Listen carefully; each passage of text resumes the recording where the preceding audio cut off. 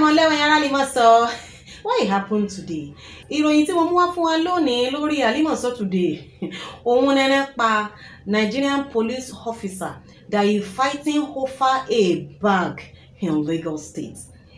Say mo wípé there's a trending video that is circulating online now about some police officer inside their uniform they are fighting over a bag. The content of the bag this thing happened in Bagada area of Lagos State. Content in the bag we no sabi wetin dey inside, but social media users dem talk say if it be money, they even dey inside their uniform when they are fighting over the bag. Simon, there are some things that he no even dey okay. There are some things that he dey okay. This one, he no dey okay now.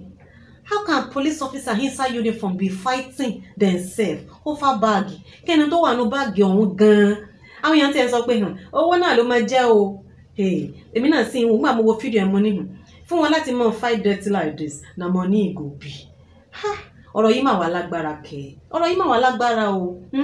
Nigerian Police Force. Ṣé ló mú pé yín? Your love for money no be here. Kì í ṣe pé gbogbo wa náà like owó ṣùgbọ́n títí yín ó lágbára ó lè kẹ̀ǹkà. I will not talk more than this. I will not talk more than this.